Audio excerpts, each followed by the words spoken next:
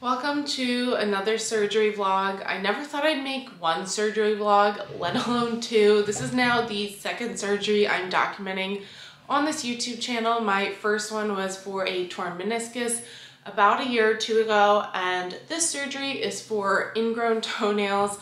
I have had the worst luck with ingrown toenails. I believe it is hereditary for me, and it's just how I was born. So if you've had ingrown toenails, you know how painful they can be. And I have tried just about everything to remove them, to try to maintain them. I actually wound up in the hospital over the summer when I was in Disney for it. It is extremely painful and can be super dangerous because it can get infected. So basically, here we are at my last resort, which is surgery. I found a podiatrist that I really love, and she's gonna be doing my surgery 2 days from now in the morning. I'm gonna go in and they're gonna put me under and take it out. Basically, they're gonna remove it all the way to the root. Oh, it's like gross even talking about it. They're gonna cut down my toenail and put some stitches in, and then hopefully it should never ever grow back and I should never have this problem again. I've been on vacation before and had to deal with the pain, and it just like really limits your activities. So yeah, that's what this video is gonna be. I figured I'd make an intro before going to the hospital since it will be like super early in the morning, and I probably like will not be coherent after the surgery either to explain it, but I'm just gonna be documenting the process and my recovery. I don't know how much footage of my toe I'll include because it seems a little weird, but yeah. Okay, see you on surgery day. Surgery day, good morning. I don't know why it is so loud out here. I assumed at 5:30 in the morning, as you can tell because it's pitch black, that it would be kind of quiet, but it seems hustling and bustling. I am taking Boots to pee really quick before we leave since we'll probably be gone for a few hours. She's so confused. She's like, why are we getting up in the middle of the night? But yeah, it's time. Good morning. Are you confused? Very quickly, here is the OOTD.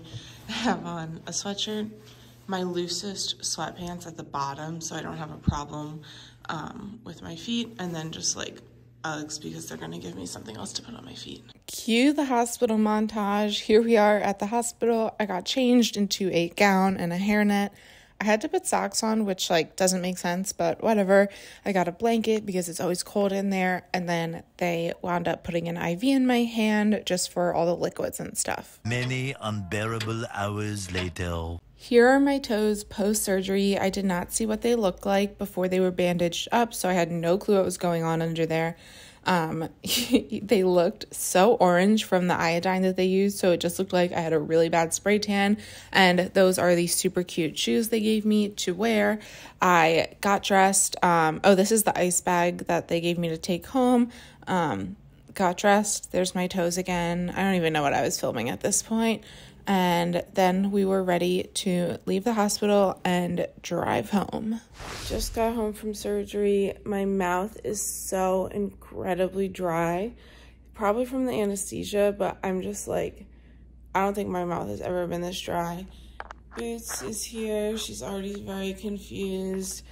I walked out of, well, they wheeled me out of the surgery center, but no crutches or anything like that, just the little shoes. So we had to drive home, and now I am supposed to keep my feet up and ice like 20 minutes at a time.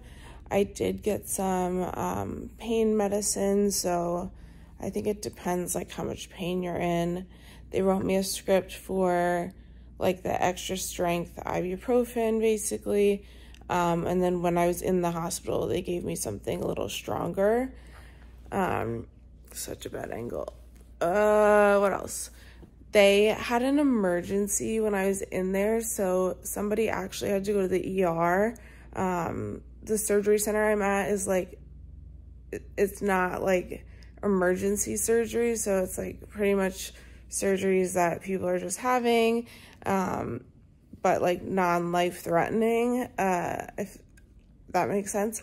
But so I wound up there a few hours longer than we thought we were going to be because it was like all hands on deck this woman had some type of reaction, I guess, so she had to go to the ER, so I was just like there. Here's my little toesies. I got them wrapped up. The markers from where the doctor like signed her name or whatever.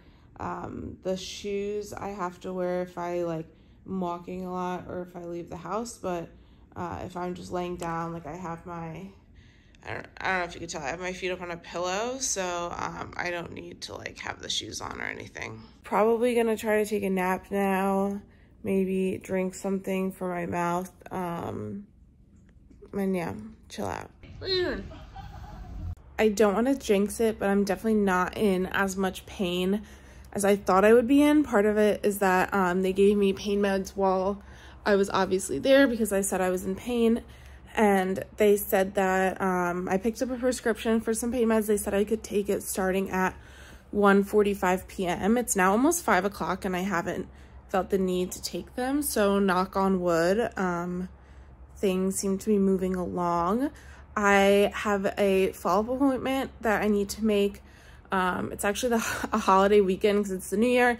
So I'm going to call my doctor's office on Monday and make an appointment. So we're doing a 1-week follow-up where she will change the dressing, and then a 2-week follow-up where she will take out the stitches if all goes well. So yeah, I will keep you guys updated. I never knew how hard it was to ice your toes, but apparently it's really complicated, so this is the little situation I wound up with. I'm officially 4 days post-op, and I thought I would film because I don't have a ton of pain anymore, so if you are having this, that is when I stopped feeling like the huge excruciating pain, knock on wood that it does not come back. I have a doctor's appointment with my doctor in 3 days to get the bandages changed, so it's about a week after my surgery, and then we're gonna go from there. If you don't want to see the gross toes, this is your cue to skip ahead, and here we are. This is what my toes looked like immediately after getting the bandages off 1 week after surgery, and then she wrapped my toes up again. This is going to be the end of the video. I went to the doctor's today and got my stitches out, so 2 weeks post-op, got my stitches removed. I can finally have like a real shower. So before I could not get my feet wet at all and I had to wear open toe shoes, so keep that in mind. My recovery time for that was 2 weeks. Now I just have these like strips on them. I'm gonna wait till they dissolve or like fall off, whatever, and then I'm pretty much good to go. She said to wait a full month until I can work out and stuff, and I do have a follow-up appointment with my doctor in 3 weeks, but for the most part, pain-free, and very happy that I did this procedure. Thank you for watching my surgery journey. If you have any questions or if there's anything I can help out with, drop a comment down below.